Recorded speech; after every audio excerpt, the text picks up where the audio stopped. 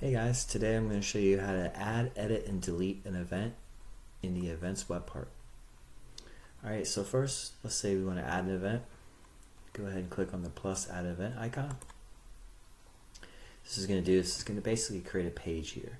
This is where you're going to want to add value of the title and an image, which will then render on the events web part. So let's just go ahead and hit change image, stock images, because there's hundreds of images there. Say this is going to pertain to computer lecture class. So let's just say computer.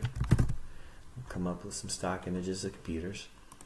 Click on one of these. Let's click on that, insert, and say computer lecture. Alright, that's just going to give us the title. And we're going to go down and say it's going to be on May 11th. And we're going to say all day. And it's going to be a category. It's going to be a college event.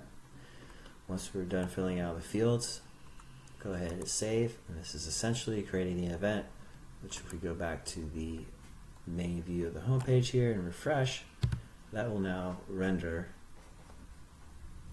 and you'll see computer lecture. Now let's say, oh no, we have two meetings on May 11th for computers. One of them is wrong. So let's just come in and edit. To edit, we click on the event itself, and then we go to the pencil edit icon at the top. Once selecting that, we want to select the date. Let's say the 23rd instead. Make sure the start and end date is the 23rd. Once you made all appropriate changes, go ahead and hit save. Now when you save that, the 23rd, and we come and we refresh again, you'll notice that it is going to now render on the 23rd. Now let's say we don't need all these computer meetings, so let's delete one of them. So let's delete the one on the 11th. So click on the one on the 11th, and if you go, you see at the top left there's a trash can icon on the delete. Simply click on the delete. It'll prompt a little dialog box asking you, are you sure?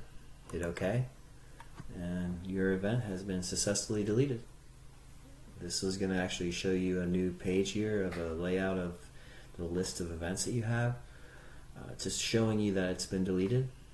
If you go back to your home page and you look, it will no longer render.